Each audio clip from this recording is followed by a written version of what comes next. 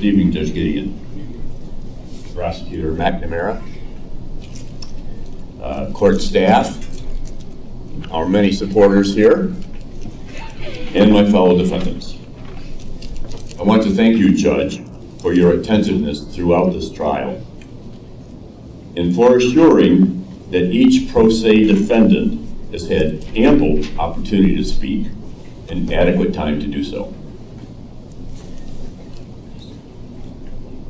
I would also like to thank both you and Mr. McNamara for your patience with our frequently fumbling ways as we amateurs seek to navigate court protocol. Likewise, I must acknowledge your patience as over several days we've sought to mesh the efforts of the 15 or 16 of us who, coming from all over the map, often couldn't much consult with one another before coming to court. As pro se defendants, we are probably naive about how the U.S. justice system works. We understood from our charges that any alleged trespass must occur on private property.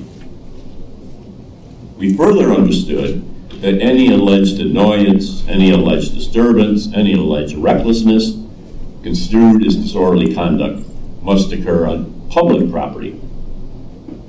Squaring that circle, we've been thinking, would surely result in at least one of those charges being dropped. But that is yet to happen. In my opening remarks on December 3rd, 8 weeks ago, I noted that our defense would take two paths, that of conscience and that of legalism. Our hope remains that this court will move along those two paths, bound for justice. For, as Claire Grady in her opening suggested, the law is meant to serve humans and not humans sacrificed to law. Each of our testifiers spoke out of their consciences, and some suggested that their consciences were shaped by their own personal faith tradition. Others cited personal experience as impelling them to gather outside the Hancock drone base on October 25th, 2012. I myself, in my opening, alluded to having survived the murderous 2003 bombardment of Baghdad, Iraq, an ancient city of several million non-combatants, widely viewed as the cradle of civilization. It was that bombardment which the Pentagon boastingly and terrifyingly called shock and awe. It would be impossible to count the number of shock and awe casualties. The Pentagon expressing supreme indifference to such numbers. So I speak from analogous first-hand experience when I say that airborne killing and destruction, typified by the weaponized drone, whether in Somalia, Yemen, Pakistan, or Afghanistan, are terrifying. And I speak firsthand when I say that the trespass and disordered conduct of those drones are not a defense against terrorism, but rather embody terrorism, and may well generate retaliatory terrorism. Other defendants, James Ricks, Patricia Whelan, and Judith Bellow, spoke of participating in a risky October 2012 human rights fact-finding delegation to Pakistan, a nation, supposedly a U.S. ally, terrorized by the robotic lethal drones. On this delegation, they met drone survivors, non-combatant human beings who were maimed or had neighbors and close relatives killed. Judith Bellow shared with us a short video interview with one of those survivors she met, Raz Mohammed. That video helped personalize the horror of those cowardly drone attacks. James, Patricia, and Judith testified that such encounters helped shape their state of mind on October 25th as they stood outside the gates of the Hancock drone base. Their vivid reports on their Pakistan experience also helped shape the state of mind of other Hancock co-defendants on October 25th. Many of my co-defendants who testified spoke to the layers of law we sought to uphold on October 25th, 2012. These included the Nuremberg Mandate for citizens of all nations to expose the war crime of her or his government. Those layers also included aspects of international and U.S. constitutional law, with the latter's First Amendment right to assemble, to speak out, and to petition our government for a redress of grievance. That constitutional law cited also included Article 6, the Supremacy Clause, specifying that treaties the U.S. government enters into become the highest law of the land. Such law governs the judiciary at all levels, national, state, and local. Sadly, it appears that some U.S. courts unilaterally pick and choose the international treaties they'll recognize. For example, we stand here on stolen Onondaga Nation land. It's clear that New York State courts failed to honor the U.S. Onondaga Nation Treaty. By contrast, international trade treaties like NAFTA, i.e. commercial international law, so kind to corporations, tend to be treated as legitimate in U.S. courts. It's a curious inconsistency. Several of our testifiers referred to the grievance about which we were petitioning and for which we sought redress. That grievance being the protracted war crime committed or being prepared for 24/7 at Hancock by those piloting weaponized Reapers in Afghanistan, and who knows where else. Our petition at Hancock on October 25th against such a war crime took the form of a people's indictment, co-authored with us by former U.S. Attorney General Ramsey Clark. As you ponder a just outcome for this trial, Judge Gideon, we urge you to carefully weigh that document.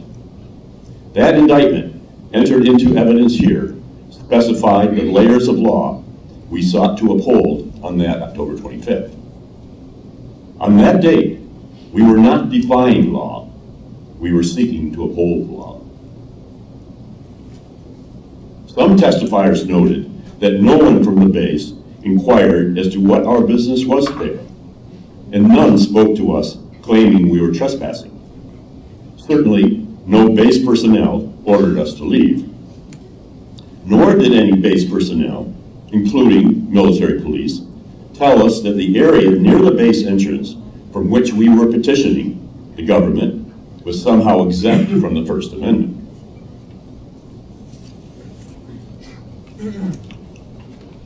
Under questioning, both prosecution and each of our own witnesses noted that there was no trespassing signage visible or in place between the Hancock main entrance gate and East Malloy Road in the town of DeWitt.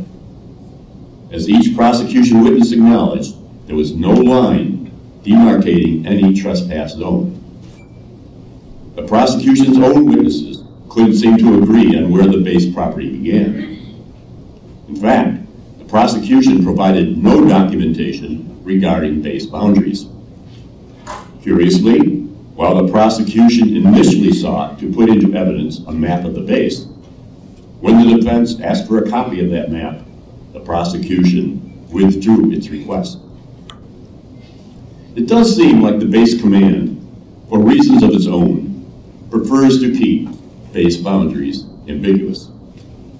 No testifier for the defense indicated we knew where, besides that fortified gate or at the barbed wire fence surrounding the base property could properly be said to have begun.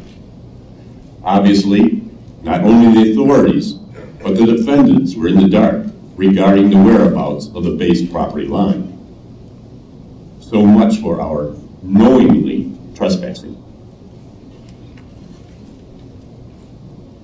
As each defense witness testified, all of us on October 25th, 2012, read aloud together a pledge of nonviolence that morning before embarking for the Hancock Reaper Base. Each defense witness testified that that pledge faithfully reflected her or his frame of mind on October 25th. Each also testified that their own behavior was consistent with that pledge. Further, neither our witnesses nor any of the arresting officers testified that they saw any of the defendants engage in behavior inconsistent with the pledge. In fact, some of the arresting officers told of the congenial interactions between themselves and those they arrested. Having been entered into evidence and having referred to the pledge numerous times while questioning our witnesses, I would like to read aloud the pledge here. It consists of 7 short sentences. But first, let me quickly put the pledge into context. Since 2009, appalled citizens have been seeking to educate the public, the media, law enforcement, and base personnel about the ongoing war crime originating at Hancock. This campaign, coordinated by Upstate Drone Action, a grassroots group, involved a range of tactics, including some that have led to arrest, trial, and incarceration. Our entire campaign has been scrupulously nonviolent in the spirit and tradition of Gandhi and Martin Luther King Jr., both victims of assassination. Before each civil resistance action, participants commit ourselves to the following pledge. Quote, "We are committed in the campaign to nonviolence in all of our words, symbols, and actions. Our purpose is to publicize and hopefully deter the war crimes perpetrated from Hancock Air Force Base by hunter-killer Reaper drones piloted by Hancock personnel over Afghanistan and elsewhere. Accordingly, at today's event at Hancock, our attitude will be one of respect toward all, including police, military personnel, the public, and each other. We will not resist or evade arrest, and if prosecuted, we will use the judicial process to continue our anti-drone campaign. Where possible, we will put the Pentagon's and the CIA's use of hunter-killer drones itself on trial. Today's action is part of an ongoing, protracted campaign. We will return to our communities and continue our work to end Reaper assassination, civilian killing, and other such acts of state terrorism. Thank you.